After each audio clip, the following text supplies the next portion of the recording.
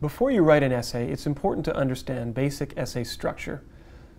Now, every essay has the same core structure regardless of the kind of essay you're writing. Now, an opinion essay, comparison-contrast essay, or narrative essay will all have slight differences, but the basic structure will always be the same. It will consist of three main parts. You have your introduction, body, and conclusion.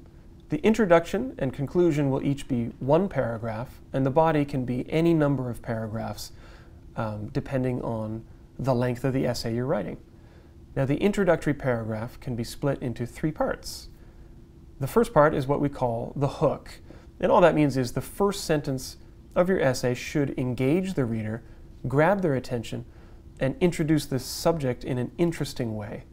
Students often think that the best way to do this is to ask a question at the beginning of an essay, but that's overused, and I recommend that you do something else instead. I would highly recommend a strong statement or a surprising fact. After you've engaged the reader with a good opening sentence, you want to give some background information. Now, that just means any information that's essential for the reader to have in order to understand your main idea or to understand the topic. So this could be context, like where and when. It could be a brief history of the topic, or it could be an explanation of why the topic is controversial to begin with, or why it's important. Okay, now once you've given the background information, it's time to give your thesis, which is the single most important sentence of your entire essay. It is always the last sentence of the introductory paragraph, and it is the main idea of your entire essay.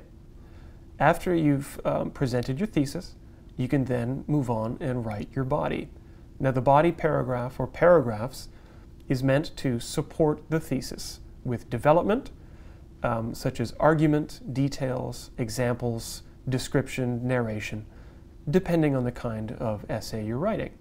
Now, a longer essay may include expert opinion, quotations, secondary sources, that kind of thing.